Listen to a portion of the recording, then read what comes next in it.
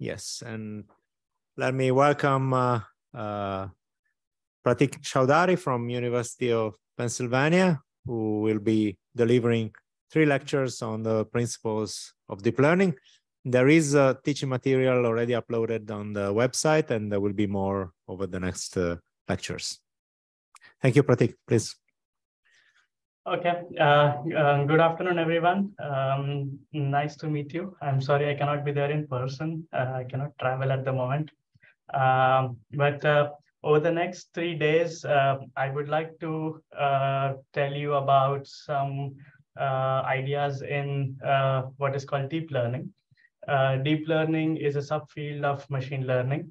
And for those of you who may not have heard about this, the very zoomed out version of thinking about this is when people began to think about how to make machines learn, in the sense that we know that the biological brain learns. It looks at patterns of things around us and then makes inferences when it sees new kinds, new data that is similar to the data that is on the past.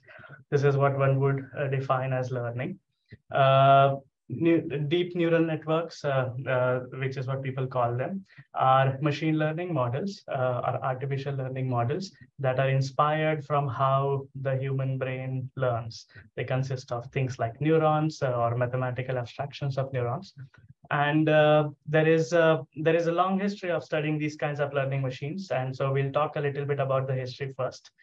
And then I'll tell you a lot of concepts and ideas in how people think about deep learning today. This will be the content of the first lecture.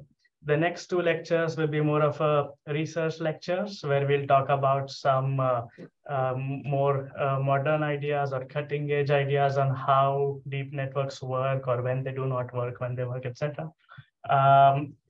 If you go to the ICTP website, I have uploaded these notes. This is a PDF. It is a rather long PDF, so do not be scared. It's not as if I'm going to go through the entire PDF in 1.5 hours. We'll do it in bits and parts. There is also 3 Jupyter notebooks, and we will go through those notebooks very briefly at the end of the class to give you some kind of appreciation for how code in deep learning looks like, if you have never done deep learning before. So let us begin. I call this series of lectures very boldly Principles of Deep Learning, but it's a little bit of an oxymoron, because deep learning is a very new field, and there is no understanding, or there is not so much agreement on what the principles of deep learning should look like. So this is my attempt, a long-standing program at this point of time, to lay down some principles for how we should think about deep networks. Okay, just to tell you my personal perspective on what learning means, let us take a few minutes to set up the spiritual facade. What is intelligence? Well, each of us would define intelligence in very different ways. But most of us will agree that humans are intelligent. All of us are clearly intelligent. That is how we define ourselves to be humans. All of you will also agree that a dog is a tiny bit less intelligent than human beings. It cannot do all the things. It cannot do integrals, but it can do some things. It can fetch a frisbee when you throw it, and that counts for something, right? So it can walk, it can sense, it can smell. An ant is a tiny bit less intelligent than a dog. Ants can affect the world around them in lesser ways than dogs or human beings. But they can do things. They can work in communities. They can achieve things that are much larger than their physical capabilities by using their environment wisely. And this is the kind of intelligence that these biological organisms have. Now, if you define intelligence this broadly, then there is one goal for what it means to be intelligent that stands stark in front of us. And that, I would argue, is just survival. So if you're an entity that would seek that needs to survive, and that needs to survive in spite of changes in the environment, in spite of things that you may not be suited to deal with optimally, then you require some intelligence to adapt. And this is how we would like to think of intelligence. Well, this is biological intelligence. And many things in nature have flavors of such intelligence. Things can gather food, things can find mates, can reproduce, and at the end of the day, survive with respect to changes in the environment. There are also lesser beings, let's say plants, which would be a tiny bit less intelligent. They cannot move around, but they can do certain rudimentary things. If you have a potted plant on your desk, it moves towards the window over a few months. And that is a notion of it's trying to seek out more nutrients from the environment, right? And just as a way to begin the lecture, I wanted to give you an example of this plant. This is what is called a tunicate. Tunicates are plants that live on the ocean floor. And when they're born, they're actually animals. So they have a nervous system of ganglion cells, and they crawl around on the ocean floor until they find a nice big fat piece of rock with a lot of moss on it. And once this plant finds this nutritious rock, it goes there and then it digests its own brain because it has no need for that brain anymore. And after that, it is vulnerable to its surroundings. So it grows this thing, tunic around it to protect itself from its environment. And at that point, it becomes much more like a usual plant that we know on the surface of the earth. Okay. I usually have this picture here as a metaphor for professors. They're all very smart when they're young, and then they grow old, and then they start, you stop using their brain too much. I can make these kinds of jokes because I am still too young. But this is one notion of intelligence which morphs through its lifetime. It ceases to be a walking and acting animal and becomes more vegetative. Yep. So this is the way I would like to think of intelligence. And when you define it like this, things like a chess playing program or AlphaGo. AlphaGo is a machine that a company called DeepMind made. DeepMind is owned by Google now, and they're a company based in London that works on artificial intelligence. They created this machine to play Go. Okay. Go is a game much like chess. It is very popular in East Asia. And after they made this machine, I don't want to show the video. You can look at this video later. After they made this machine, they had this very famous match with a Korean Go champion called Lee Sedol. And it defeated Lee Sedol in the first 3 matches. This is a very beautiful movie. You can find it on Netflix to watch of their process of developing it, and then all the little tricks that they did to make sure that it performs well, etc. And it was a very capable machine that could defeat this human player who was widely regarded to be among the best ones around. And if you think about if you look at the movie, you will see that there is a little scene where an American Go champion is talking about how a mere human, the best human at Go, can possibly defeat a machine as good as AlphaGo. And he says this: if you want to defeat a chess playing program or a Go playing program, all you have to do is pull the plug, and the machine cannot play anymore, and you win by default. This is a very trite statement, but it has a nugget of truth. Machines cannot fight back, and then and this kind of intelligence is very narrow in how it interacts with the world. It can do one task, which is playing chess, in a very, very good way, but it cannot do any other task, and it certainly cannot do it do the diversity of tasks that humans can. So a key indicator of intelligence, and this is how I define it as a roboticist, is the ability to move around and affect the world around you.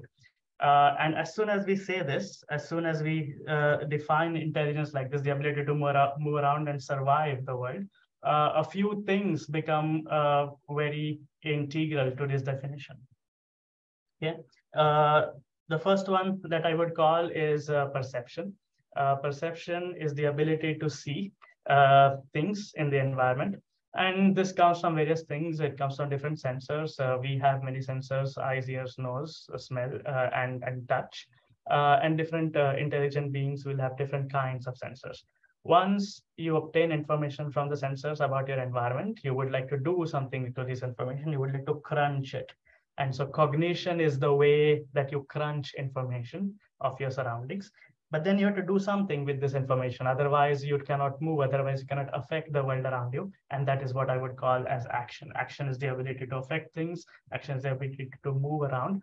And these three, they act in unison. It is not a feed-forward sequential decision-making process, in the sense that if you just watch something on the video, you think about it, and then you act, then you will not be a very intelligent agent. Because if you think about how you behave when you lose your phone, or you have trying to search for the keys before leaving the house, you actively take actions that will give you new kinds of information.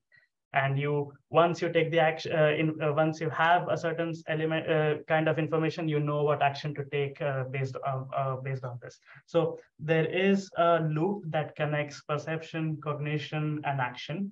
And the interconnectedness of this loop is central to how you and I live in the physical world. These series of lectures are not going to focus on the entire loop. There is many ways of thinking about this. People in computer vision will primarily deal about this. People in control theory would deal about the third part of this loop. What we will think about is a very narrow problem, which is cognition, or which is intelligence.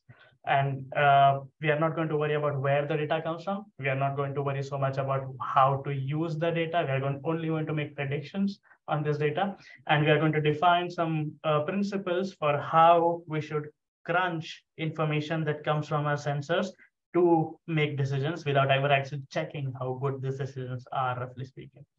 Okay. So here is the goal of the following lectures. The goal of learning, or goal of machine learning to be more specific, is to crunch past data and build a prior for what you may see in the future. It is very crucial to realize that all that learning can do, or to have it firm in your mind, that all that learning can do is build a prior. The kind of actions that you take will necessarily depend on what you have perceived at the very moment. So we should always think of learning as a way to summarize past data and make the process of taking actions more efficient. Eugenio gave a talk on inference. We should think of learning as enabling inference rather than replacing inference. A chess playing program necessarily uses the move of the opponent, the current move of the opponent, to take the next move, right? It would be a very bad program if it simply used the statistical distribution of all the moves that people have played in the 17th move of the game and played that move to win the game. That wouldn't work very well, okay? So you should never think of a machine learning model as something that takes a data set from a hard disk and then makes predictions. This is how we like to formalize it sometimes, but that is not enough if you want to think of a real problem, if you want to think of a real system that makes predictions and takes actions. We always have to think of inference in addition to learning. Learning is simply summarization of past data, and then inference is the process that uses a prior to actually take the actions. The better you are at crunching past data, the less work you'll have to do at inference time, and the better actions you will get. Okay. So any questions or any comments?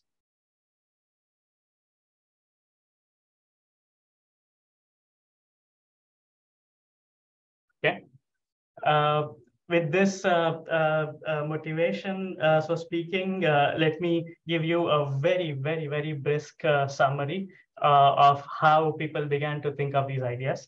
The way I am thinking, the way I introduced it, these ideas roughly began in the early 40s. So these are two gentlemen. This is Warren McCulloch, who was a neuroscientist, and this is Walter Pitts, who was a logician. Walter Pitts was in Chicago. Warren McCulloch was in MIT. for some time. They together built what we would call the first abstraction of how a biological neuron would work. A biological neuron is a complicated thing. It has dendrites and axon and synapses, and it interacts with neurons around it in complicated ways using biochemical reactions. One very, very coarse way of abstracting away all these computations that are performed by our neurons in the biological brain is to imagine that it's a machine that has some inputs. Let's say x1, x2, x3 to xn are all the pixels of the image that you're trying to process. These are all the inputs that you get. You compute some function of these inputs. It could be a complicated function. It could be a simple function that is just your choice. And you predict some output. It could be a complicated output. It could be simply 0 or 1, whether or not there is an orange in this image or not. Okay. This is, as you can appreciate, a very coarse abstraction of how a biological neuron works. And this is what McCulloch and Pitts discussed in this paper, which many would call the beginning of thinking about neural networks. They wanted to imagine how we can build systems, we can build artificial systems that capture the computations in the brain. Okay. Around the same time, Alan Turing was also thinking about very similar things. And he also wanted to capture, to summarize the binary nature of the neuron in the brain, whether it fires or whether it does not fire after receiving certain stimuli from its neighboring neurons. He wanted to capture these principles into more abstract notions of computation that happened. This was after he had developed ideas on computation. That was late 30s. This was roughly early 40s. And the neurons that McCulloch and Pitts developed or Alan Turing developed, you can read these papers to know more, are essentially containing all the germs of the neurons that we use today. For artificial learning. The kind of neurons that we use in artificial learning hasn't changed very much. Of course, neuroscience has advanced quite a bit over the last 8 decades since this happened in understanding how the biological neuron can be modeled, can be understood, can dig deeper into the little channels that open up when these neurons communicate with each other. But at the mathematical level, we haven't started playing too much with these models yet. Okay. Around the same time, in Cambridge, Massachusetts, Norbert Wiener, who was a mathematician, was trying to think about the kind of words that I said at the beginning of the lecture, and people would call this cybernetics, which is a word that he coined to capture the notion that an intelligent agent is something that has sensors, that takes actions and performs some computation as to how it would take those actions based on the inputs. Okay, so these are the 4 interesting people if you want to read like super old stuff in neural networks. Levine, McCulloch, and then this is Gray Walter from England, who made some of the first few robots that could do some autonomous behaviors. And then this is Pitts. Okay. Well, that is the super early era. I would like to now move to the 60s. In the 60s, or let's say in the late 40s or early 50s, Claude Shannon, who was a mathematician, developed what we know today as information theory, and he essentially began the field. And the premise of information theory for us, when we think about learning, is slightly different from how Shannon was thinking, or how communication theory would think. In communication theory, you would like to say that I have a piece of data. I would like to summarize or encode this piece of data and then add some redundancy and then transmit it across a channel. Channel is a physical thing. The wireless signal that is connecting your phone to the Wi-Fi has disturbances that come from other phones connecting to the same Wi-Fi, and then EM radiation from the lab above, and many other things. And whatever way you use to encode your message has to be resilient to these disturbances. So Shannon was interested in principles that define how much I can encode things and how well I can transmit things, how well I can use the channel, so speaking, to transmit information from one place to the other, from the source to the destination. In machine learning, we think about this in a slightly different way. We are not so much interested in simply encoding data. We are interested in encoding data for a specific purpose. We would like to take signals that consist of images, text, sounds, etc., which are roughly speaking continuous signals, and understand from them certain abstract concepts. And you can give names to these concepts, ideas, objects, categories, phonemes, call it what you will.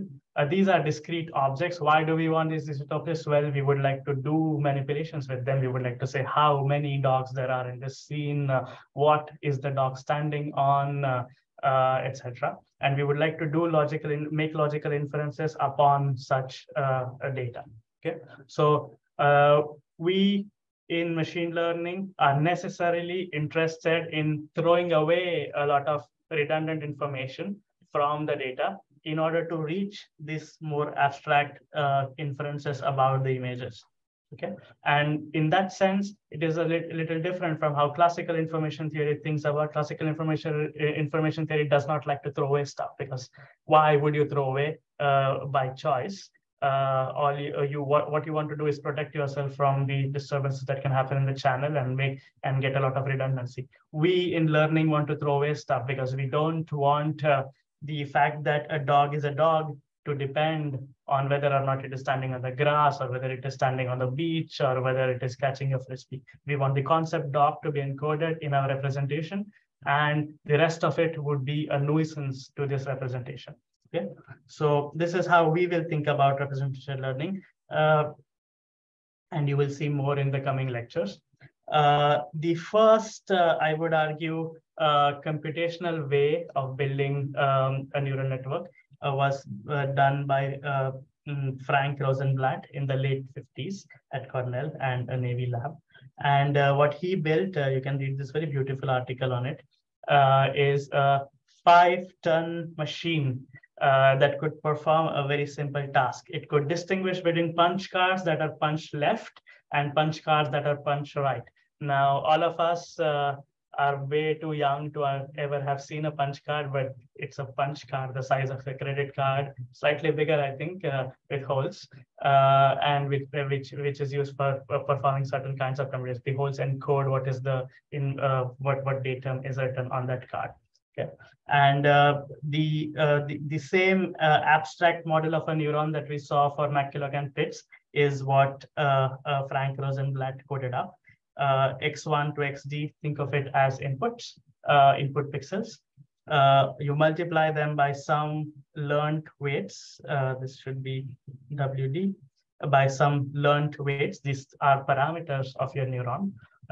And this is just one particular way of writing down the model of a neuron. It's a linear model.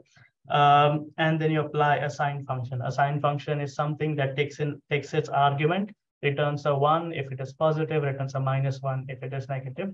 And at the end of the day, this entire function, I'm using it just to denote some notation at this point, is a linear operation on the inputs X using the parameters W.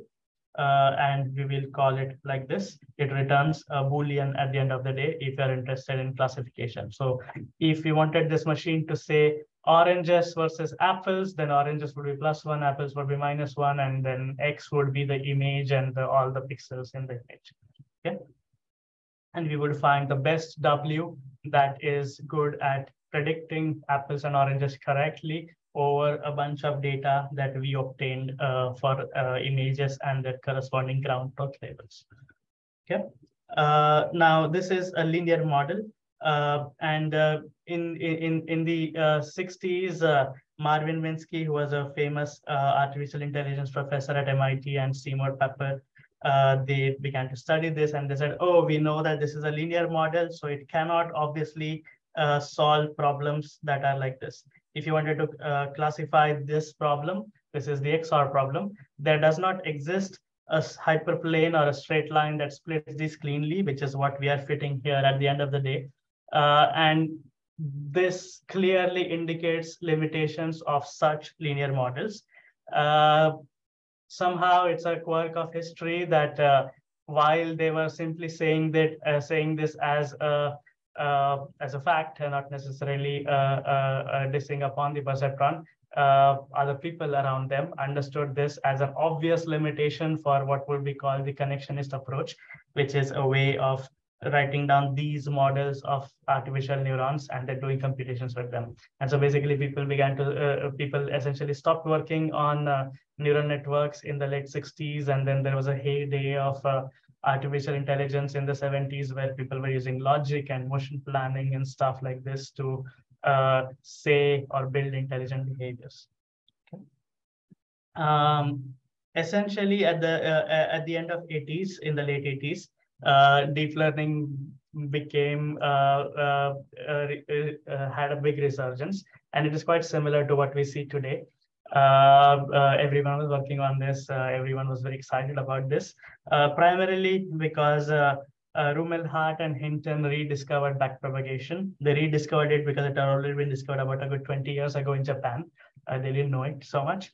But people could train, roughly speaking, neural networks that are multiple layers in the late 80s and the early 90s.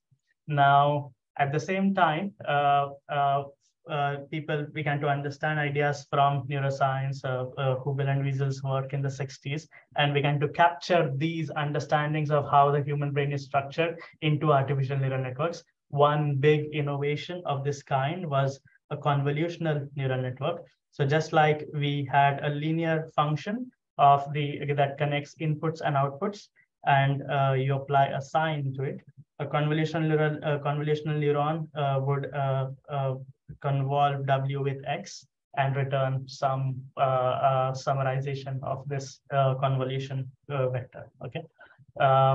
Convolutional neural networks were created because people knew that convolutional filters can give you similar features that you see in the visual cortex. And so neocogitron is probably one of the more famous models. And Jan LeCun, who is a professor in NYU, we know he built some of the first good convolutional networks in the early 90s. Okay. Now again, like essentially, if you talk to some of the older folks working on neural networks, they'll tell you that in the mid 90s, it was, let's say, appreciated that neural networks did work well as any other machine learning model. It was very difficult to use them. It was extremely challenging for people who did not know what deep learning is or what neural networks is to get good results. So Jan LeCun would get great results on with a convolutional network, and nobody else would, because he was good at using them. And that don't help, right? So you need models that many people can use well to solve their own problems. And that is why models like support vector machines or decision forests became so popular, because they were very straightforward models that did not require you to think very much or do very much to solve a new problem. And they worked quite well, maybe not as well as the best neural network even back then, but they did work quite well. So in some sense, we will look at a library called PyTorch in a bit, but we should give equal credit to all these libraries which popularized deep learning in the mid 2010s and made it so easy to use that everyone in this room can run a small neural network in a couple of days without having to necessarily do a PhD in deep learning. Okay. So they deserve, there's a lot of encapsulation of ideas or complex ideas that is happening in these libraries. And the goal of these lectures is to give us the ability to dig deeper into the libraries than what their syntax allows us to understand. Okay, so these libraries are very complicated, and what we are going to try to do is understand some of the moving parts so that we become better at using these models, not just can use these models. Okay, the watershed moment that leads us to today is in the summer of 2012. There was a competition called ImageNet back in the day. And this is a competition where you are required to classify about 1.3 million images. These are images taken from a website called Flickr, which people might know but might not know also.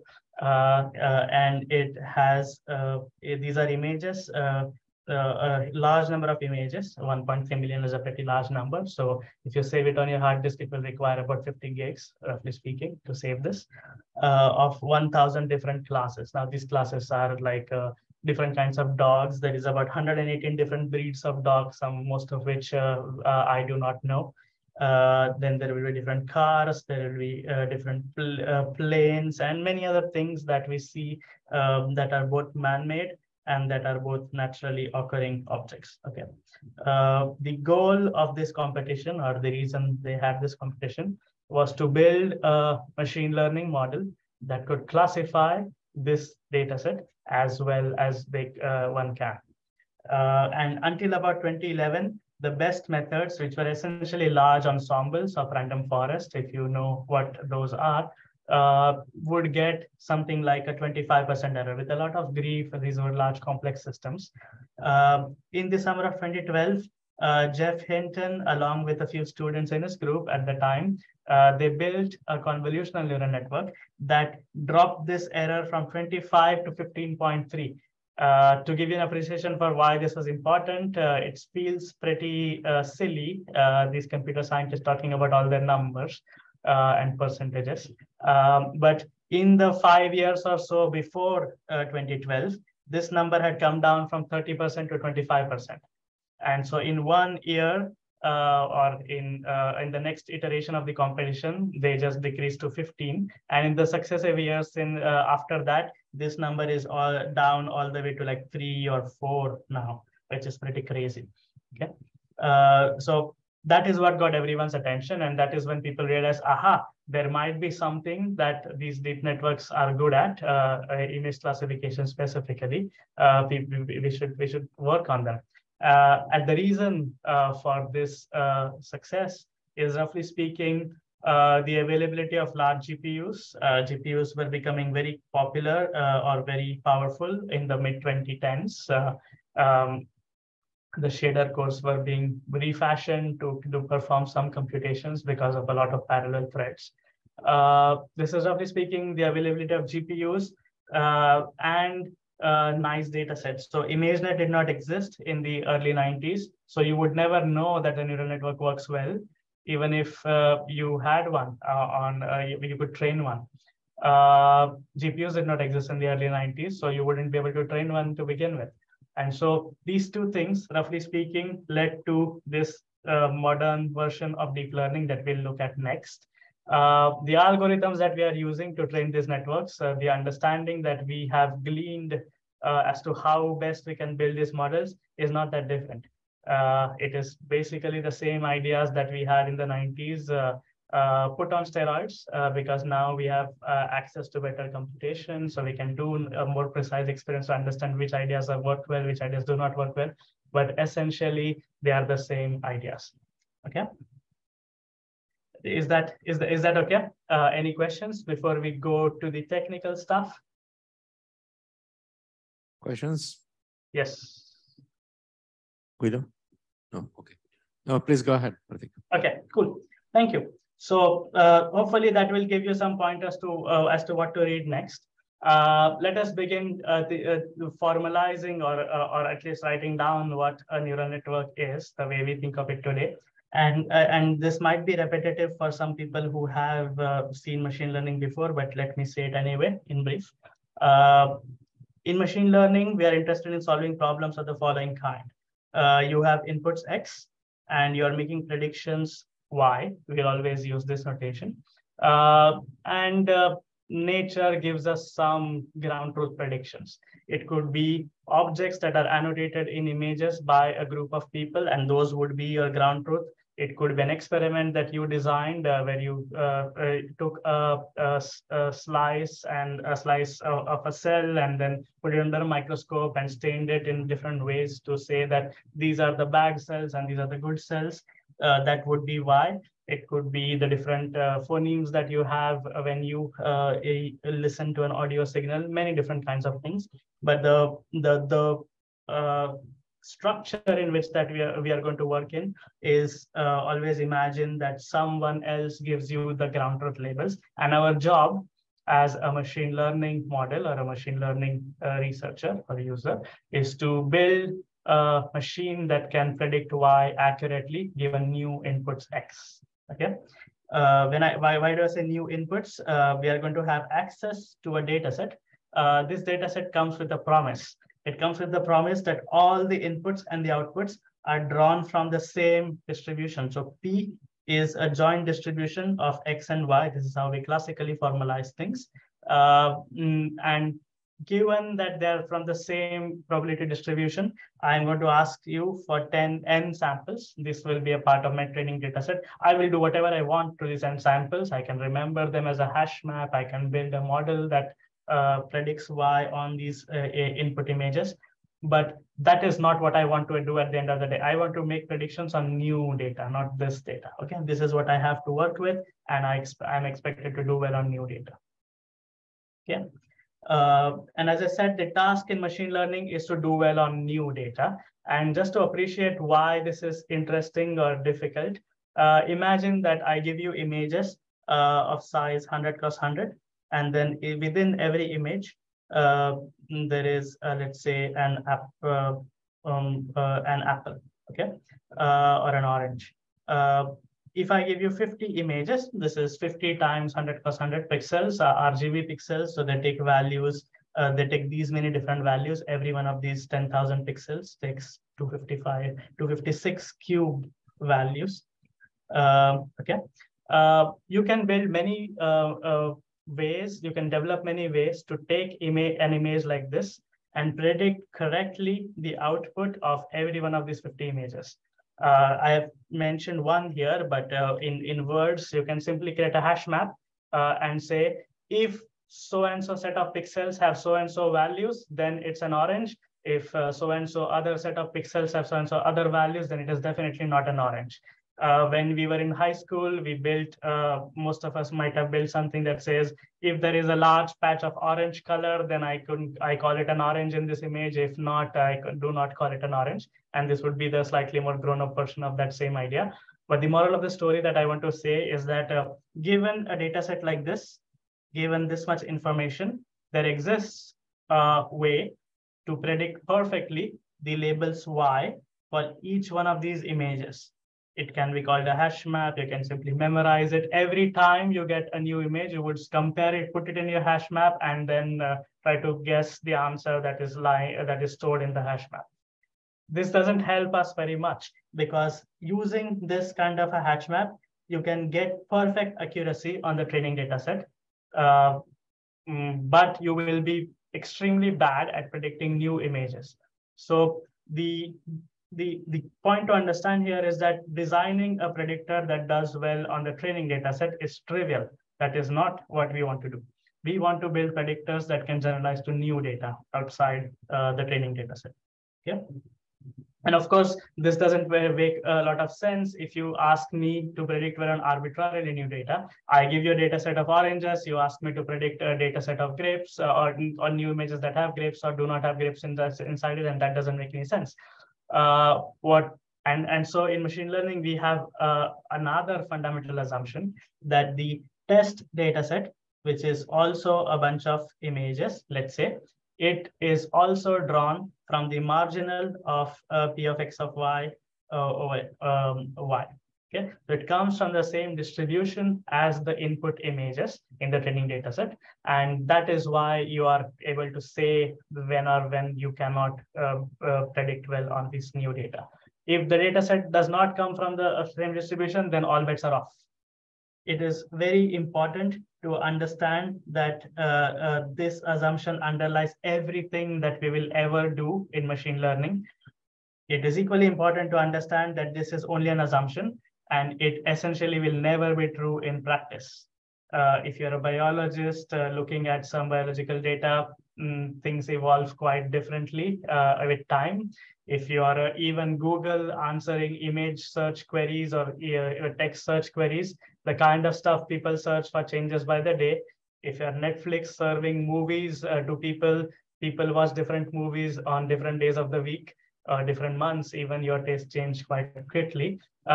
So the test distribution on which we want to make predictions correctly always evolves. And that is the root of all grief in machine learning. Machine learning is hard, even if the test distribution was the same. But the fact of the matter is it is never the same, and that is what makes it really hard.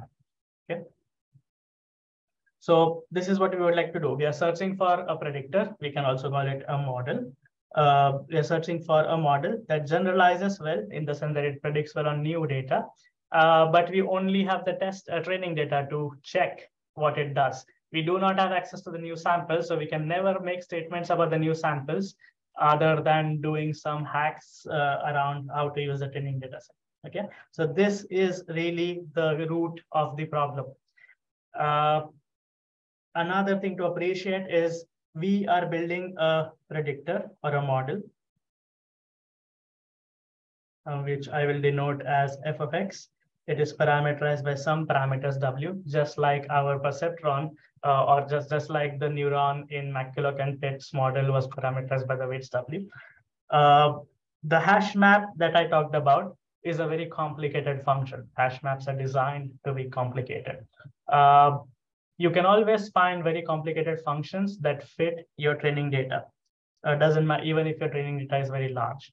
But then the name of the or the central problem here is that there is many complicated functions. As you increase the dimensionality of the weight space or the parameters that parameterize this function, you are required to search in a larger and larger space. And there are many solutions in this larger space. The larger the set of functions, the larger the number of solutions. And you will make mistakes in which solution you pick, because all you have to check whether or not you have a solution is how well the function does on the training data. So the abstract question in machine learning is to fit a model to the training data set, but make sure that the model is not too rich. If the model is too rich, then we will make mistakes in picking elements from this very rich class. And those elements that we pick may not work well on the test data. So we should be as conservative as we can in selecting the size of this model. And we don't even get to check how the model works on the test data because we don't have access to it. Okay, so in some sense, it seems a very ill-posed problem. I tell you that the true labels were created by some model, presumably, but you don't know the size of this model. You are basically making guesses in the blind. I don't tell you the kind of problems that I will check you on in the future. So again, you do not know how the future will look like. Okay, and so what we'll do is try to reason about this a little more carefully and then work under the right set of assumptions and constructions to make sure that this entire process is well defined. Questions?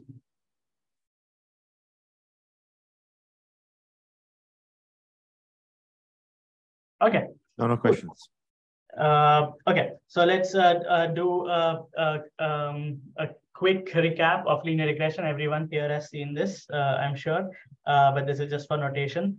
A linear regression model would be a function or a predictor that looks like this. It is it runs on X when you give it as an argument. It is a function of two parameters, W and B, and it's an affine function. It is W transpose X plus the bias B. W is called the direction of the hyperplane, and B is the bias of this hyperplane. If you want to think of a two-dimensional line, it would be the intercept and W would be the slope. Okay. In pictures, it will look a little bit like this. If X is two-dimensional, X1 and X2, this is the output Y that you're regressing. This is no longer a classification problem. We are trying to predict a real valued thing. Y is real valued here.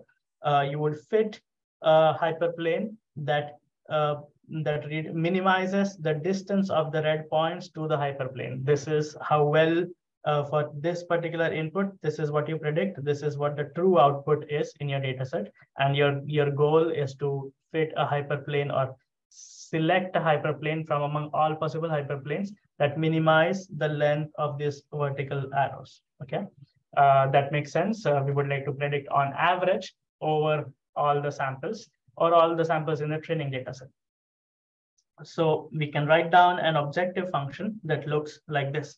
It's an objective function that tells us how can we find the best W and B. What do we use to measure when a W and B is good? Well, we look at the true outputs that I have in my training data set, the red points here. We check them against the predictions that the model makes, which is what I'll denote by W hat I, which is the prediction of the model on the ith sample. And you may use some reasonable way to measure this discrepancy between the two. In this case, I'm using the squared loss. And I'm also calculating the average of this loss over all the samples in my training data set, which tells me that I'm not interested in the maximum error or the quantile error, but I'm interested in one specific one, which is the average error. Yeah. At the end of the day, we would like to find weights and biases that minimize such loss functions, and that is why we'll use tools in optimization. This loss function is a quadratic loss, so we know a closed form answer. You will recognize this expression from some time ago, from high school maybe. But the loss function that we will use in deep learning will be a bit more complicated, and that is, but the problems on an abstract sense will look exactly like this. Okay. You know that you can also set up polynomial regression using the same formula for linear regression by creating features that are 1, x, x squared, x cubed, all the monomial terms. If you have one-dimensional data, if you have multi-dimensional data, you'll get multi-dimensional terms like this. To give you an example, it will look a bit like this. So if the true function that nature created its outputs was the green line, so this is a one-dimensional polynomial, or it's a sinusoid to be specific. The data set that you had are these blue points.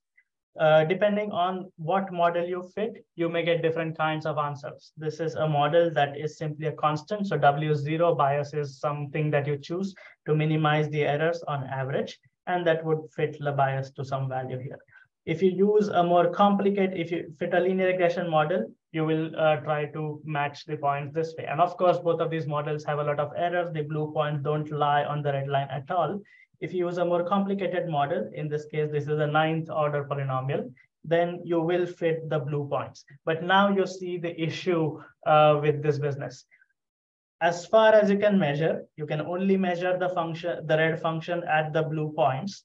You have done your job perfectly. You fit them perfectly. You have 0 residuals. You have 0 error on the training data set. But what the red function does on stuff that is not a part of the training data set is very different from the green line. And this is exactly what it means to not do well on the test data set. Test samples are going to be different from the blue circles. You will see a discrepancy in what the red function predicts and what the green function predicts on the test samples.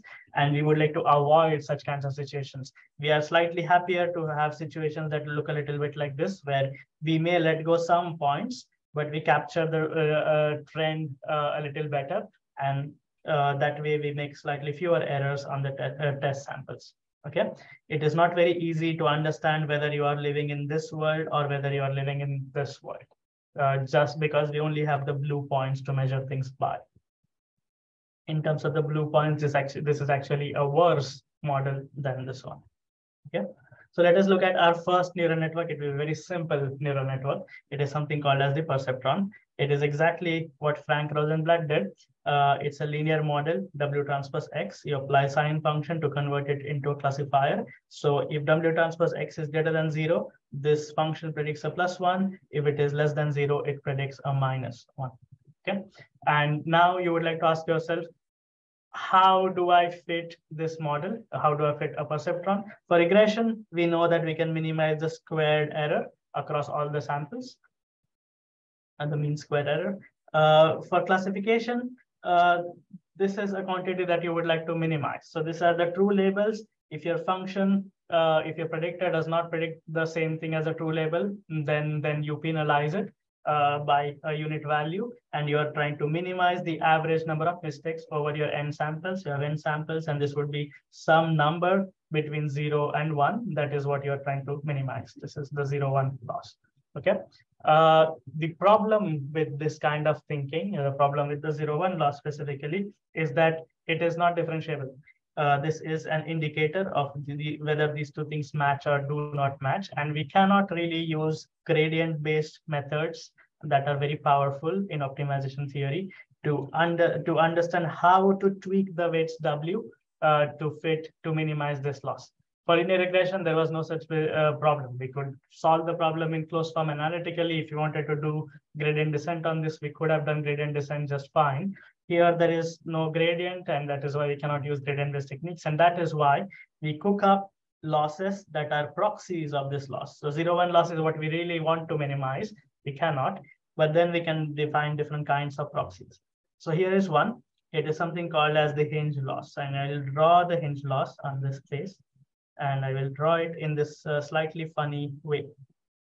So I will draw y times W transpose X. And the reason I'm drawing this is that if W transpose X and Y have the same sign, in the sense that if it is positive, then I'm making good predictions, because when I apply the sign function to W transpose X, I will get the same thing as Y. So everything here is stuff where the model predicts correctly on this input X for this output Y. Okay, if this is the ground truth output. And so we will draw the loss here. The hinge loss is the maximum of -0 and minus Y times W transpose X. And so it will look a little bit like this. Okay, this is at the origin. You can think of different losses. The 0-1 loss will look a little bit like this. This will be 1. It will be, so you will get a penalty of 1 for this particular sample. If W transpose X and Y do not match in sign, if they do match in sign, then you do not get any penalty. So that is the 0-1 loss.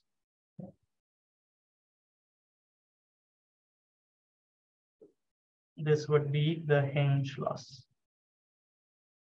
And there are many different losses that people use. So this is something called as the exponential loss, which is e to the negative y times W transpose X. Again, it will look, it is 1 when W is, when y times W transpose X is 0. So it will look a little bit like this.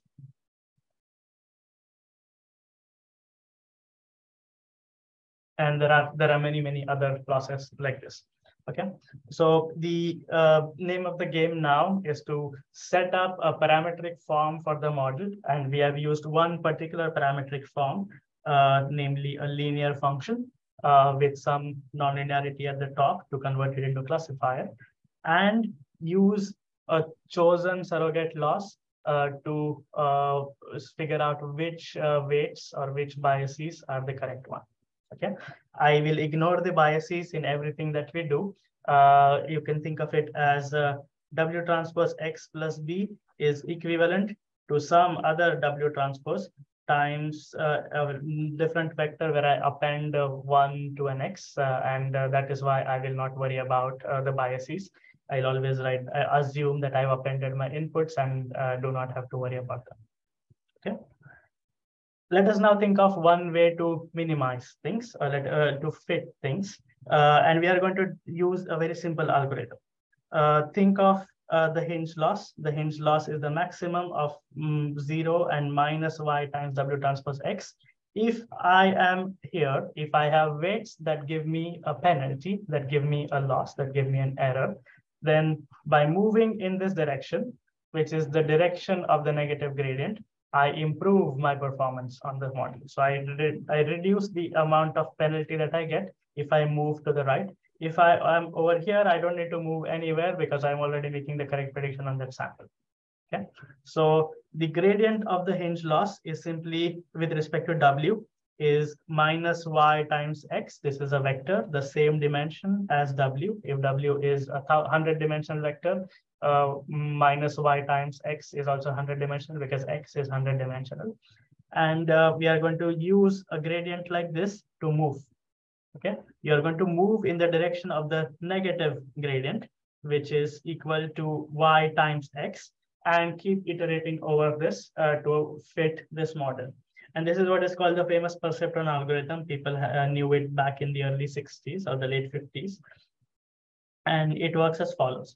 So we are going to take our data set. At each iteration, let's say that we are at the tth iteration right now. We're going to sample a datum with an index omega t.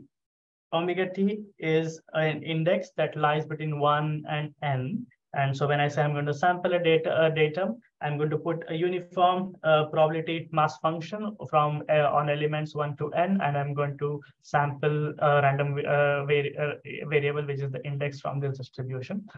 And let us say that we sample this particular datum, x omega t and y omega t. We are going to update the weights to improve the loss on this particular datum if we are making a mistake on this datum. If we do not make a mistake on this datum, then the weights stay the same. And you can do this for many, many iterations. What is going to happen if you have samples that are, let's say, plus ones over here, these are minus ones over here.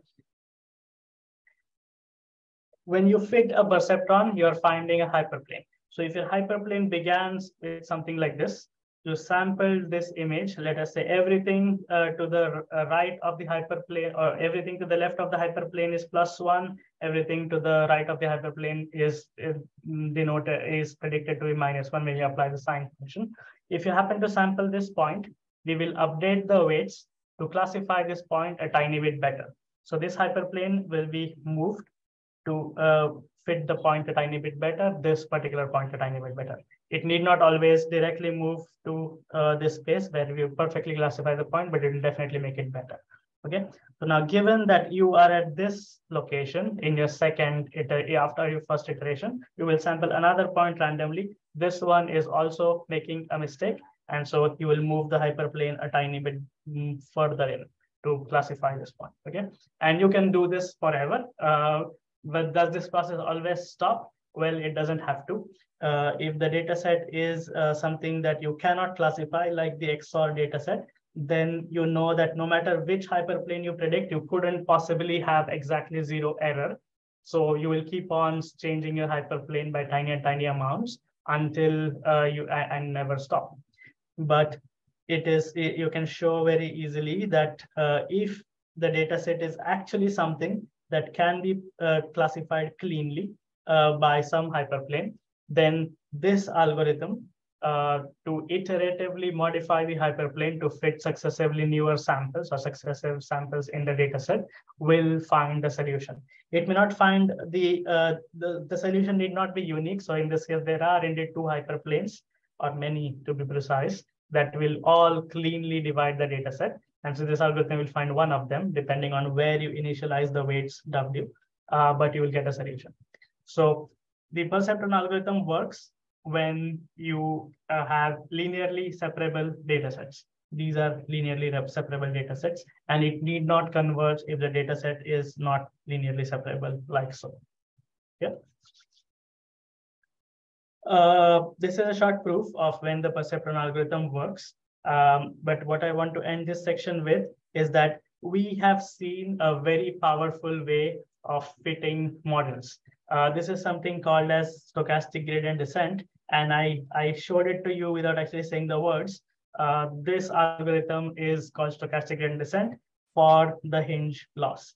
So mathematically now, and this is a very old algorithm, it was discovered in the early 50s in the operations research literature.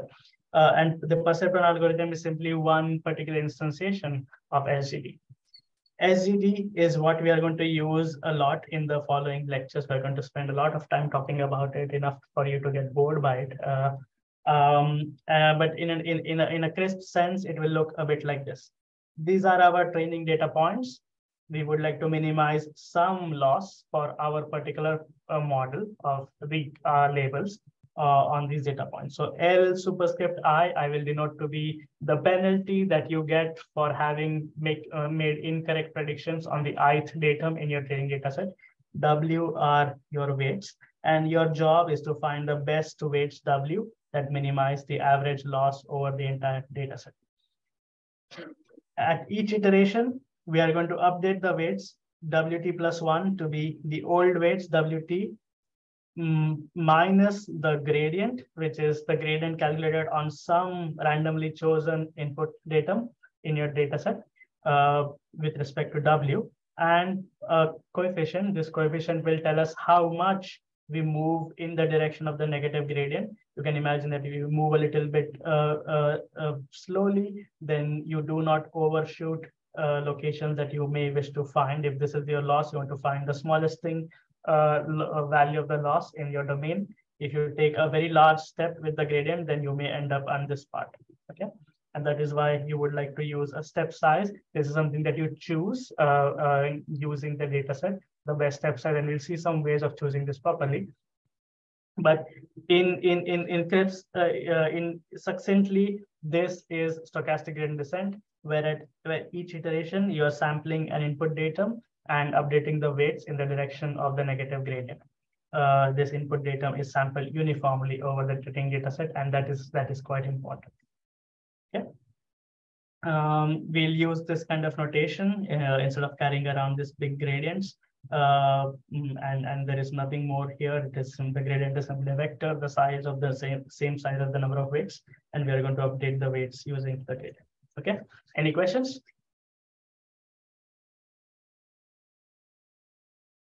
Nope, no questions.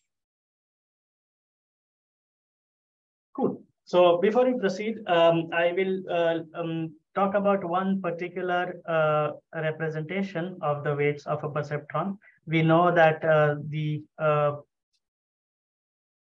weights of a perceptron, so pardon my omegas, and let us call them omega bars. The weights of the perceptron are updated this way if you're making mistakes on that particular sample, right? So in a sense, the weights are always a linear combination of all the mistakes that you are making on the training data set. So you can rewrite the weights at the end of training. If I do T iterations of this weight update business, I can rewrite the weights in a slightly different way and say, if I have alpha I is the number of mistakes that I made while fitting on a data set on the ith datum. Remember that the hyperplane keeps on moving across many iterations, and what was a correctly labeled sample first according to our model may be incorrect later, and then the model will try to fix it because it will sample that point at some later iteration. But after you choose to stop, or after the perceptron algorithm converges, let alpha I be the number of mistakes that you make on the ith datum. This can be 0 if you never made a mistake while fitting the data set on that datum, not just at the end, but during the course of training.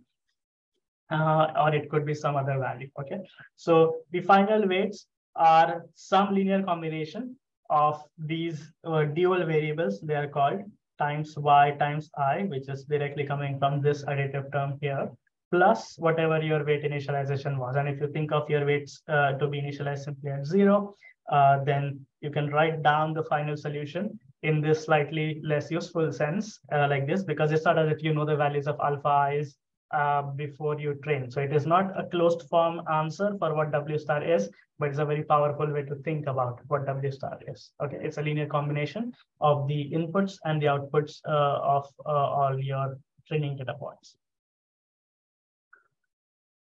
And the function that we are after, which is the sine of y hat, where y hat was equal to W transpose X at this point. If we replace it, rewrite W as the summation or the average of yi xi over these weights alpha I, then you will be able to write the output like this. Now, the interesting thing to note here is that the function that we have built to predict on images X is a very peculiar function. It's a convex combination of outer products of the test datum X with respect to all training data points. So roughly speaking, this inner product between Xi, which is one of your training data points, and X, which is your test data point, is checking how similar an x is to one particular xi. If these two are similar, then I upweigh their contribution in this summation. And if they're dissimilar, I downweigh their contribution in the summation. In this very precise sense, the perceptron is checking for local similarities between the inputs with respect to a data set, and then using the outputs of those points cleverly, combining them cleverly to make the predictions. Okay, so it is not we can think of it in terms of fitting a hyperplane and so, but you can also think of it in terms of some local interpolation of your input data points. Okay. This particular pattern, which is xi transpose x, the similarity or the inner product between the two, is very special, and you will see it many, many times when you do machine learning. And that is why people gave it a name. This is something called as a kernel machine. But first, before we get to that, let us think of how to use a linear model to create a non-linear model. Okay, so we know how to fit a linear model. All you have to do is write down a hinged loss for classification, and then run stochastic gradient descent to fit this model. And let us see if we can make it a tiny bit richer, more non-linear. Linear models may make some mistakes. So if these are the red points and these are the blue points, then all the ones that are marked blue, these red points will be misclassified. These blue points will be misclassified. The concept of a feature space, or the concept of a kernel that corresponds to a feature space, is to take the points x and then map it to some other space. Just like when we did polynomial regression, we took the polynomial, which was like this, and then created features that were 1x squared. And this was your new feature. And then now you did this, now you fitted weights in using a linear model for this new feature set to fit a polynomial to this function.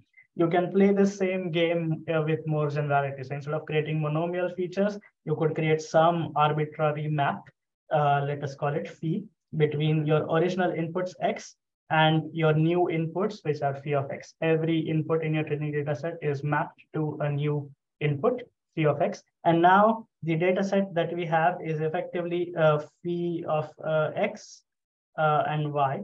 And this is the one that we're trying to classify. Okay? This is how a nonlinear map would look. This is an exponential kernel applied, radial basis function kernel applied to these data points. And you will notice that the kernel or the model is still linear in the features. So you're still fitting exactly this model, sine of w transpose phi of x. But now, because phi is a nonlinear function of the inputs x, the effective decision boundary that you get for the model, the stuff that demarcates the positive points and the negative points, is not linear anymore. It is a little bit richer. You will be able to classify more complicated data sets using these functions. In particular, the XOR data set that we saw, the one that linear functions could not classify, we can imagine trying to classify it with this model. Any guesses as to what feature we would use to classify this? Let us say that this is the origin. And these are our x1 and x2. This is a two-dimensional data set. These are 4 points where the quadrants define what points you get. What feature phi would you use to classify this correctly using a linear model?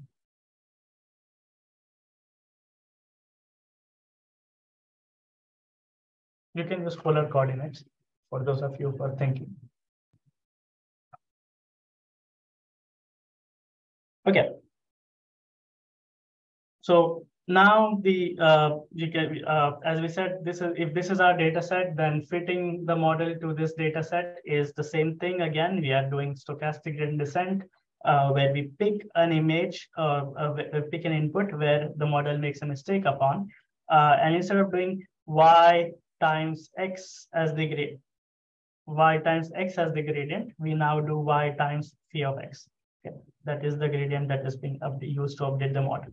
Just like the weights were combinations of yi, xi weighted by alpha I, the dual variables before. Now their combinations yi phi of xi weighted by the dual variables alpha. Okay. Just like making the prediction was using inner products of xi transpose times x before, where x is the test datum. Now you are using inner products of phi of xi times phi of x. So nothing has changed in principle, but now we have somehow a more powerful way of fitting functions. Before this, we could only fit hyperplanes. Now we can fit more nonlinear functions.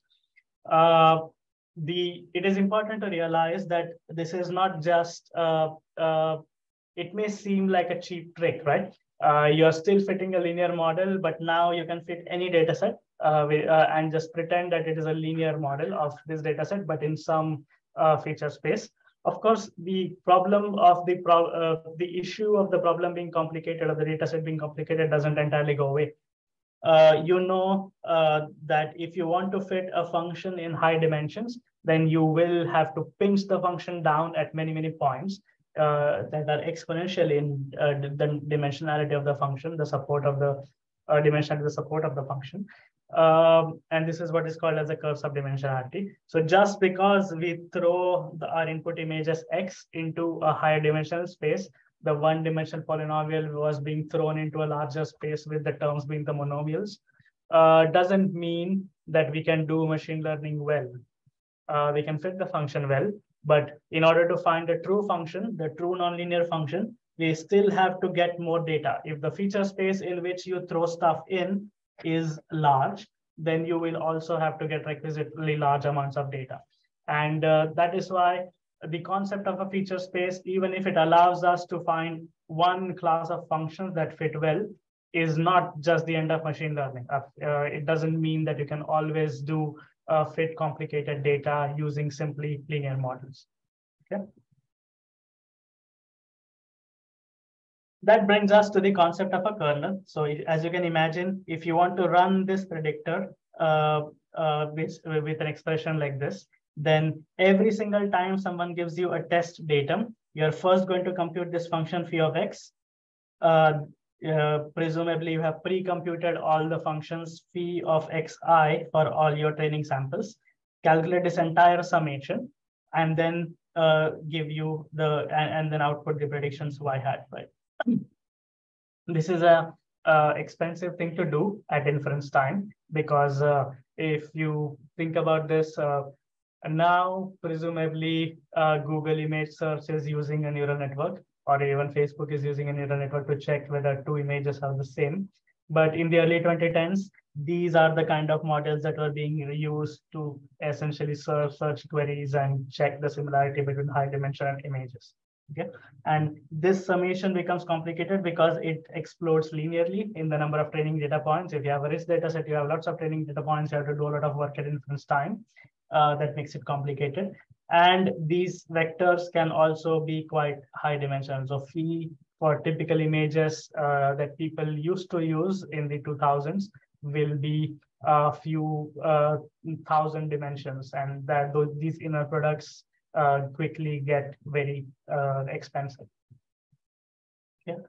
Kernels are a way to think about this. Kernels are simply a name given to the inner product between two features of two input points, xi and x. And this is, let's say, a polynomial kernel. It will take quadratic features. So if you have an input datum x, which is a real number, it will create a feature which is a three-dimensional quantity now. So you're solving a different classification problem where the inputs are three-dimensional and the outputs are one-dimensional again. But now you can fit quadratic functions. The outer product between phi of x, or the inner product between phi of x and phi of x prime. If you write it down, you will see that it is some function. In this case, 1 plus x times x transpose squared. Again, this function measures the similarity between x and x transpose, x and x prime. Okay? If x and x prime are very different from each other, then this entire number is very large. Remember that x and x prime are real numbers. So if they're very different from each other, they're far away from each other on the real line, and the kernel will be quite large between them. If they're close to each other, if they're identical, in fact, it will be 1. So kernels are simply functions that are functions of two things, x and x cross x, that return a real number and that measure the similarity between two things, just like this inner product measures the similarity. And they have different names. So if you have if you're working, if you're trying to find quadratic features of higher dimensional vectors, you can write down a kernel that looks like this. Again, it measures similarity between x and x prime. This is the radial basis function kernel, which is, again, as you can see, measuring the discrepancy between x and x prime. Okay. Now, the perceptron, we can again now write down, we know that it is simply SGD for Hind's loss. We can again write it down simply as updating the weights or updating the dual variables alpha I. Every time you make a mistake, you increase the value of alpha I by 1 for that particular input datum. How do you check whether you make a mistake? Well, you check the sign of Y and your prediction for that particular sample. And you will notice that these are all the features of your images in the training dataset. These are the features of the images also in the training dataset, because x omega t during training is one of the inputs of your training dataset, right? At inference time, it's a different thing, but for training, it is simply one of the elements of your training dataset. So you can create this large matrix, which is k of xi comma xj, whose size is number of samples times number of samples. And you can simply read off elements of this matrix to check whether or not you have made a mistake. Okay, so this model is called a kernel perceptron, and it is simply a way of fitting a nonlinear perceptron. It is still a linear model, but in this large feature space. Okay. Now let us write down. So how much more time do I have? Okay, maybe about so 10 minutes, then okay, more or less, yeah. 12. Okay. Yeah.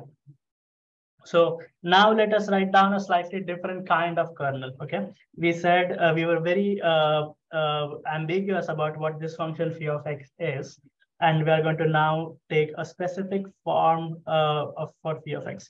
We're going to say that I would like to pick a phi that takes in my input x, uses some matrix S and some nonlinear function sigma to write it down. This is simply a choice. It doesn't mean that it's a good choice. It is simply a choice. Okay. So sigma is the nonlinearity, S is the matrix, and X is a vector.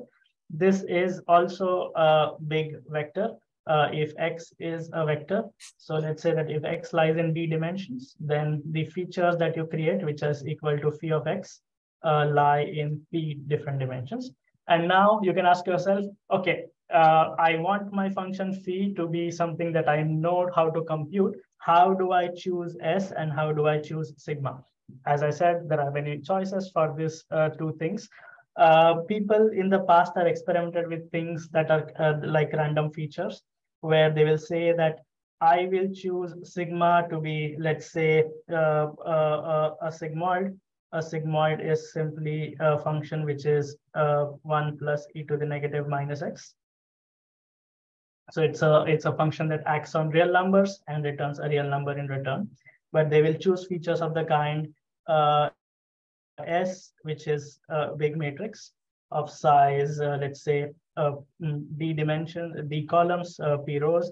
Every element of S is a draw from a random from a distribution. So S is a random matrix which multiplies your inputs x, and then sigma acts upon all the elements of the result, which is a large vector, and simply runs them like this. So sigma is a function that looks a little bit like this.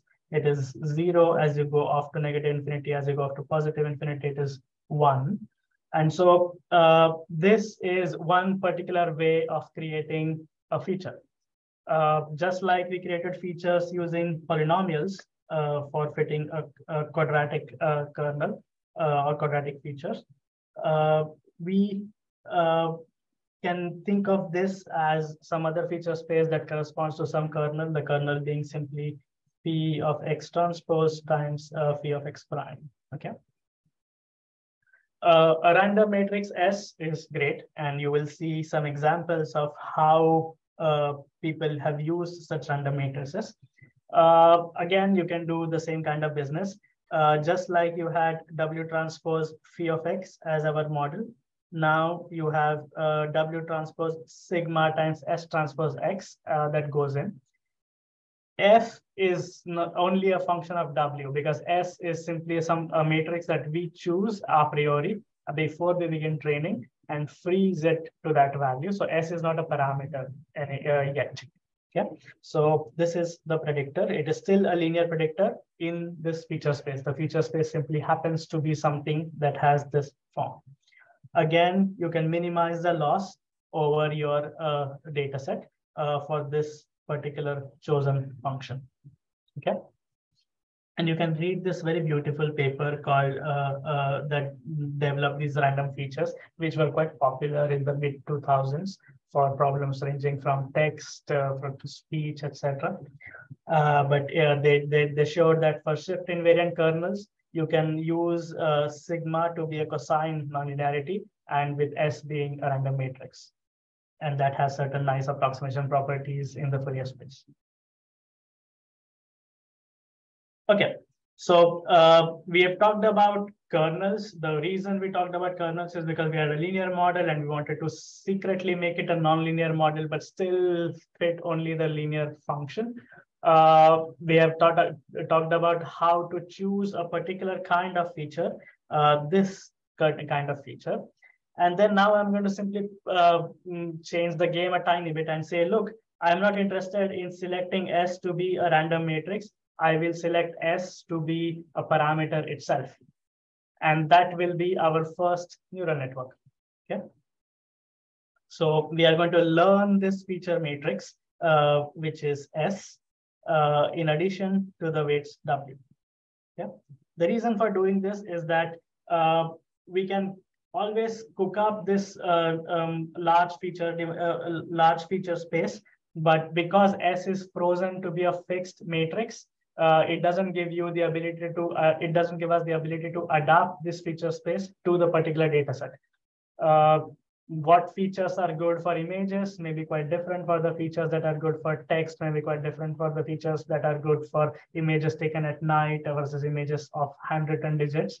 And different data sets would like certain different features, just like if you're fitting data from polynomial, you know that you should use polynomial features instead of, let's say, sinusoids, and that will make your life a tiny bit better.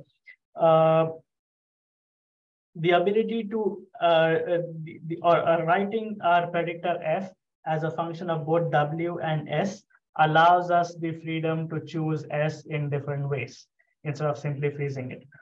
The problem has changed quite dramatically by just doing so. It is now a function. We are now trying to find two parameters, W and S, that minimize the average error across the training data set. The loss doesn't change too much, but now it's a function of both W and S. And there is a few things that that are important to appreciate just by this small choice. Before this, we said that it was fitting a linear function. Now we cannot say that anymore. It is a nonlinear function because W and S interact multiplicatively. Even if sigma were identity, they would still interact multiplicatively with each other. Okay, so it's a nonlinear function of the weights now. It is no longer a linear function. It may also be a large function. So before this, we were only interested in finding W star. Now we are interested in finding W star and S star. S star can be a large matrix. Let's say the D-dimensional inputs and P weights. This was finding only the P weights plus a bias maybe. And this is finding P cross D weights and plus maybe a bias if you wish. Okay, so depending on what P and D are, this one is much larger than this. And this is why it may also be a slightly larger problem. I say high dimension here in general, but it is a larger problem for sure. Okay. The most important thing to appreciate about this is that While the hinge loss was a convex function, the hinge loss is simply max of 0 y times w transpose x. This is a convex function of w. The new loss is not a convex function of w and s because they interact with each other multiplicatively. So non-convex optimization problems are much harder than convex optimization problems. Roughly speaking, convex optimization problems look like a parabola, and that you're trying to descend down into and find the smallest value that a parabola takes. Non-convex problems can look like this. If you begin here, then descending down will give you a solution that does not have as good error as some other location. If you begin here, everything is nice. But if you begin even here, then you will reach a bad location. And this is an instance where you will not even fit the training data set correct. Okay. So gradient-based optimization of non-convex objectives is much harder than gradient-based optimization of convex objectives. And that is why, by simply making this one little choice, we have increased the ability to fine-tune the features to the data set. We don't have to pick them by hand. The training process will automatically pick a good value of S, but we have made our life much harder because now we are solving a much harder optimization problem.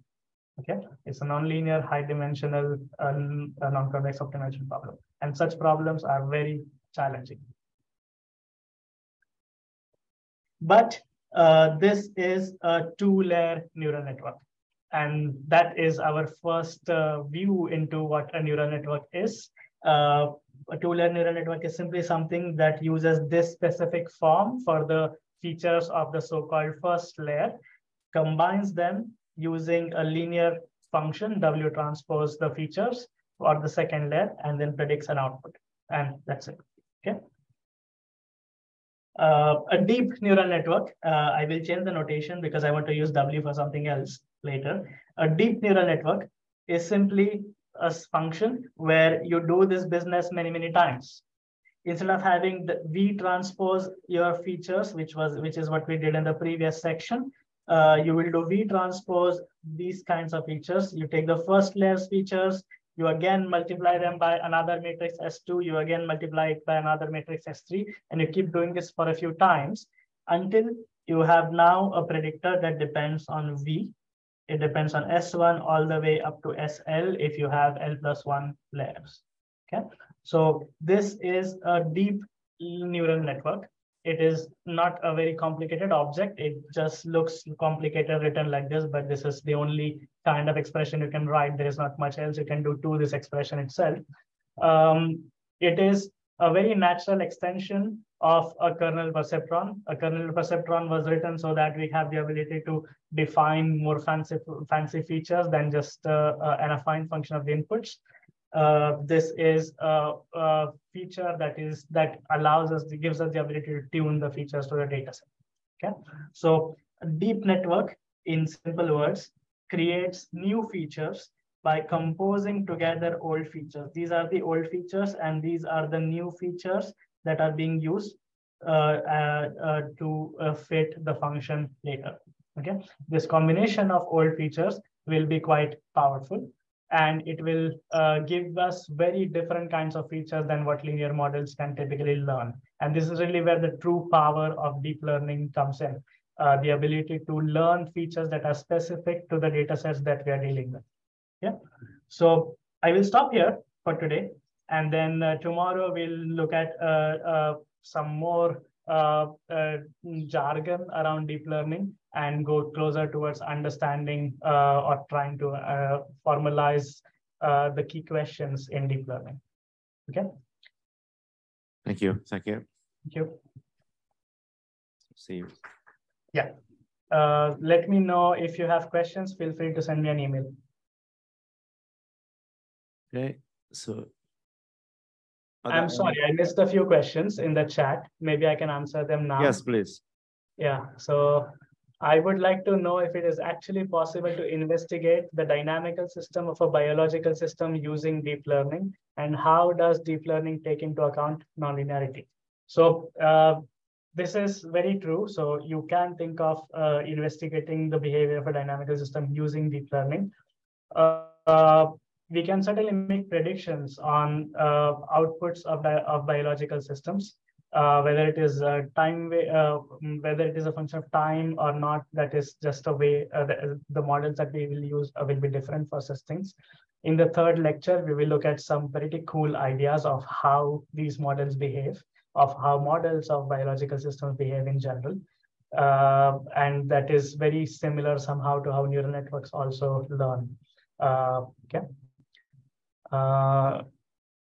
Why is it that the test data is unknown? Shouldn't we split data prior to model fitting? You can split your data in any way you want. The problem is that after you have done whatever you want to fit the model, someone will run it on a real problem. That is unknown.